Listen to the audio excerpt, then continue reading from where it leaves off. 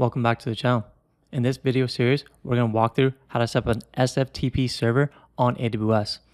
Whereas a lot of other tutorials stop short of production features, we're going to go through all the necessary steps to create a true production-ready server with AWS.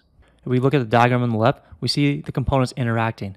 We have our SFTP client, which will either be ourselves as an admin or the end user client accessing our SFTP server.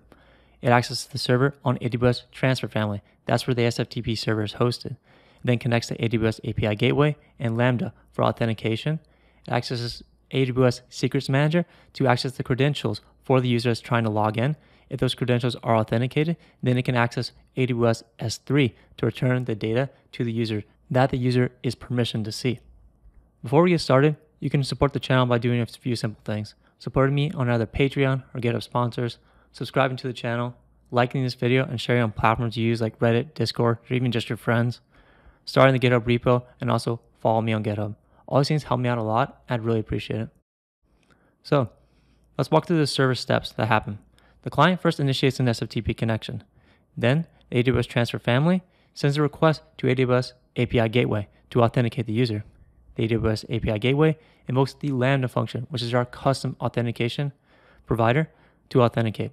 AWS Lambda verifies the credentials against AWS Secrets Manager for the username that's trying to log in. If those are all correct and the user is correctly authenticated, then the data is transferred from S3 that the user is permissioned to see.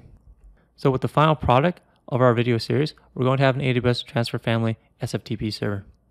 You're going to allow authentication via SSH keys or password authentication. We're also going to restrict access on a server or user level via incoming IP. And finally, we're going to allow email notifications via AWS SNS, Simple Notification Service. This is very important when the client wants to know immediately when files are uploaded to the SFTP server, they will get an email notification alerting them that they have been uploaded. This is very important and very helpful for the end client and commonplace in production-ready servers in any kind of true corporation. So the outline, we're going to start off by creating the SFTP server out of the box provided by AWS with SSH key authentication. This is commonplace, and this is what Amazon provides out of the box. Then we're going to create an SFTP server using password authentication. This is much more helpful for less tech-savvy users and allows easier access. We're also going to create separate IAM base and admin user roles and policies. The admin user is going to allow them to upload, delete, and download. The base user is only going to be able to download. This is where a lot of other tutorials stop short and not implementing these features, which is basic requirements for any kind of true SFTP server, whether that be production or even development. But we're going to cover these features in this series.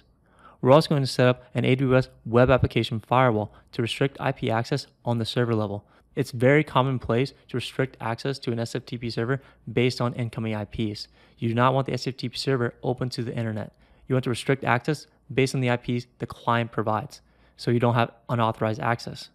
And this works great if the client only gives you single IPs for, say, an office environment. But if you have many clients working from home, don't have a proper VPN setup, they're trying to use their home IPs or some other mess, then you need to restrict IP access on a client level. This is a special case, but it does come up. We're also going to cover this as well.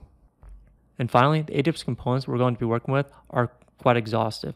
This list may seem kind of daunting, but the components link together very easily, and we're going to see how they all connect very simply as well. We have the transfer family, which stores the SFTP server. Simple storage service, S3, is going to store the documents that are presented to the end user. Simple notification service, as we covered before, this sends the email notification to the end user when a file is uploaded. REST API Gateway and Lambda, this is going to be our authentication providers. Secrets Manager, which stores the credentials. IAM, which has different policies and user roles for base and admin users for different access permissions.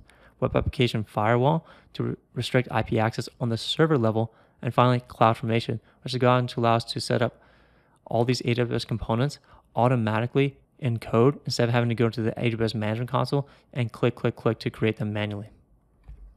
And finally, a refresher, here's a document as presented at the beginning of the video. This should seem much more clear now. You should have a much better understanding of how all the components link together. Well, that's it for this video. Thanks for watching.